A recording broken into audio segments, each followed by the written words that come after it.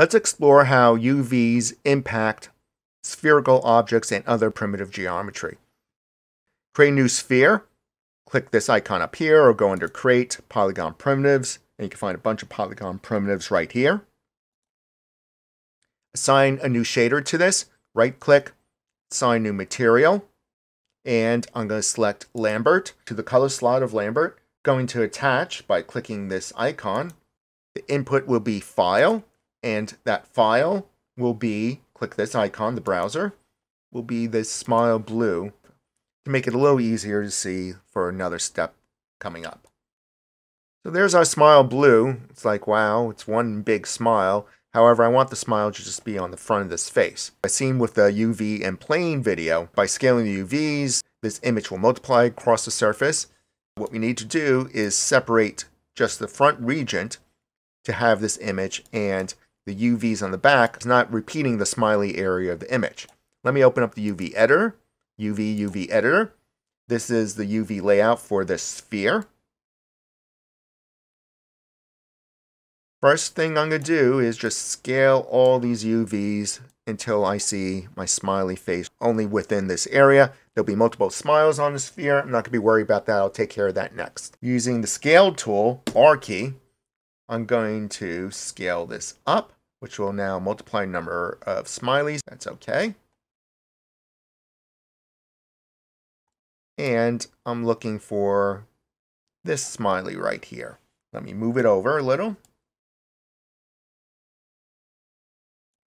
Scale it, get it back into the same proportions as the original image. R key for scale. Maybe it could be a little bigger. And scaling it just to make the eyes match what they are in the original image. Okay, that's step one. Step two, how to get rid of all these smileys on the other side. This is going to be accomplished by selecting all those UVs and then packing them into a little corner of this image. This is also used when you're texture packing, and texture packing is when instead of just one smiley face here, it might be a smiley face, a tattoo that little smiley sphere gets, and a hairline and some ears, and that would all be included on this one image. I have to apply those other image areas to this object in the appropriate space. You'll select the UVs and move them to the area that represents this character. Right now, I'm just interested in erasing all the other smileys on here. This will go by pretty quickly. I'm going to select here, or I could select it over here in UVs. I'll just select the faces. And these faces are the ones that I want to preserve.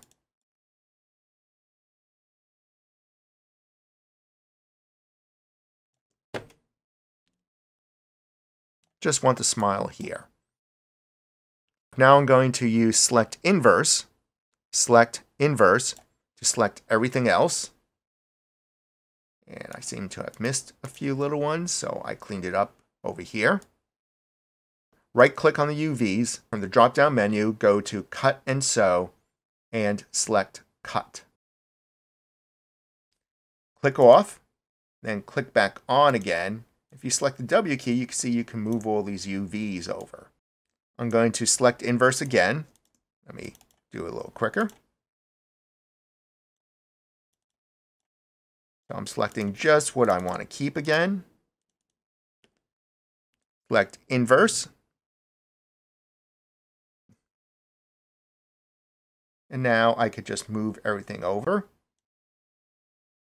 With all these UVs selected, I could use a scale tool. And I could scale everything teeny tiny to the point where you can't see them anymore.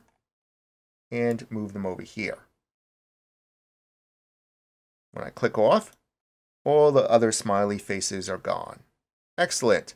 And the reason they're gone is all those UVs were moved to an empty area of your image. This works. I just want to streamline this technique. I'm going to hit a bunch of undos to the point where our character is still one big UV.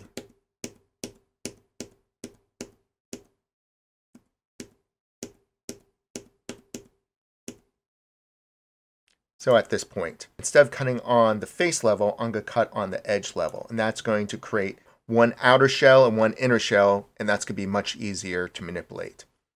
Whether I'm doing it here or here, I'll select the edges in the UV editor this time. Click, shift, double click to select up to here. Click, shift, double click to select up to here. Click, shift, double click to select this line. Click this one, shift, double click, select this line.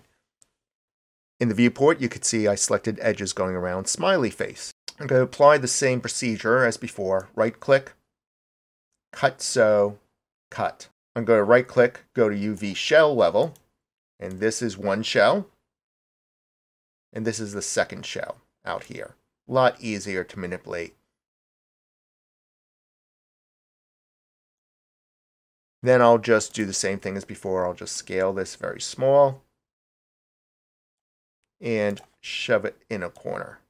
Now where this fails miserably, if you have a JPEG compression, let's say right here,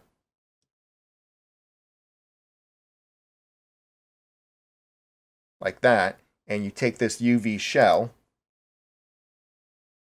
and you move it right over here, then you can get this ugliness on this UV magnified somewhere on the back side. Right here are the blurry spots from this JPEG compression. So if you're going to use this technique, make sure your JPEG is cleaner than the one I'm using here, which is a recycled smiley face JPEG. And then this technique will work out. With this technique, we also can add other features to this character. Let's take a look at the Photoshop file. I'm going to, in this corner, give the character a tattoo called Smile. Hey, smiley face isn't original, but smiley face is always smiling. Smile. And I don't want smile to appear on the front face of the character. I just want this tattoo to appear somewhere on its side. Let me resave this file. And I'm going to call it Smile Blue 2. Save. Going to Maya. Let me close this window for a second. Selecting the object. Track down the shader, Lambert, the material. Follow the color swatch upstream to the input, the file to input. And instead of blue 2, I could just type in the number 2 and enter and it would work. But if you like to search around your hard drive, click on the browser icon, select blue 2, open. All right. Well, we don't see smiley up here. That's good. And the reason that we don't see smiley anywhere here is because the way the UVs are laid out. Going back to the UV editor for this, our current smiley face is protected behind this UV grid right here. And this word smile is beyond the grid. I don't want to move all these UVs over to this word smile. I'll just do like before. I just want maybe smile to appear right here. I'm going to select the edges going around here and then drag them to the word smile. Click, shift, click, shift, click, shift, click, shift, click, and the final shift, click. Somewhere in this tiny area right here are our UVs.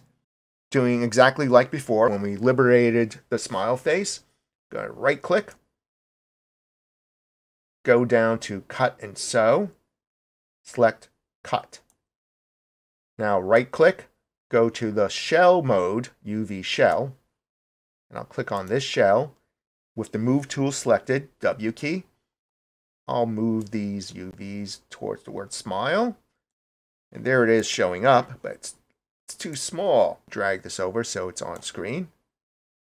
So I move the UV over here and pan around. Alt key, middle mouse button to pan. Just like the main navigation. The only thing you can't do in these 2D views is rotate. Now I'm going to scale this UV shell up. R key, scale. And you can start to see smile come into view. Move it over, W key. There, we got our smile tattoo on our character. So this is kind of like texture packing Texture packing, things will be a little more dense, not necessarily in the position you expect. Maybe the word smile will be up here, upside down. And the reason texture packing might do that is because it's trying to put many different images into a small space. So that's your introduction to how to resolve UV issues with your character. And it always goes back to your image. The better quality your image is going into the UVs, the better quality your texturing will be. See, here's all these imperfections because I was recycling an image. Maybe it adds character. I don't think so, but let's go with that for now.